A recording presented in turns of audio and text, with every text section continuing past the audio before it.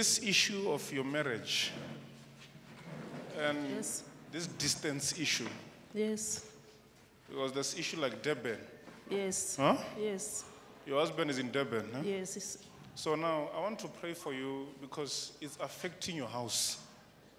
Are you hearing me? yes. I want to pray. You don't want him to come and work here. I want to. I've been praying for that. You've been praying for it. Yes. God has heard your prayers. Thank you. Thank you, Jesus. Are you hearing me?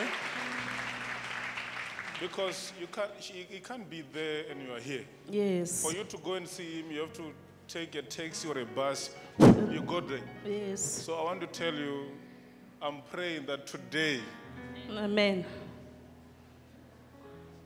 after I speak with you, there's something good that God will do.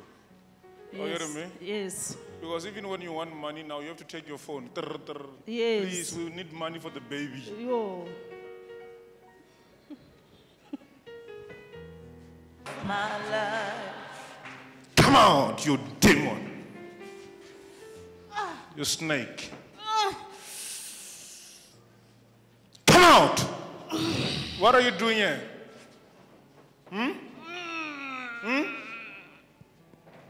I'm saying, what are you doing here?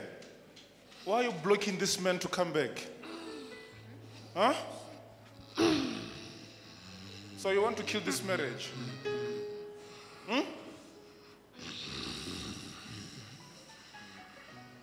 You want to kill this marriage? Huh? You want to kill this marriage? Speak, you demon.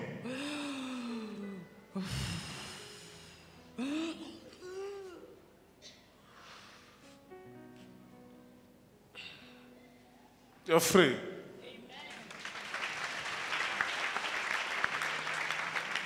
For the day. Job that he can come home and work this side. And how did you feel when the man of God today located you and also told you about something that was worrying you?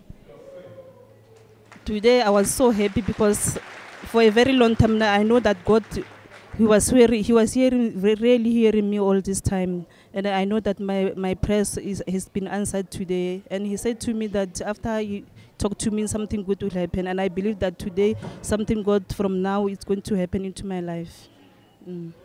Thank you.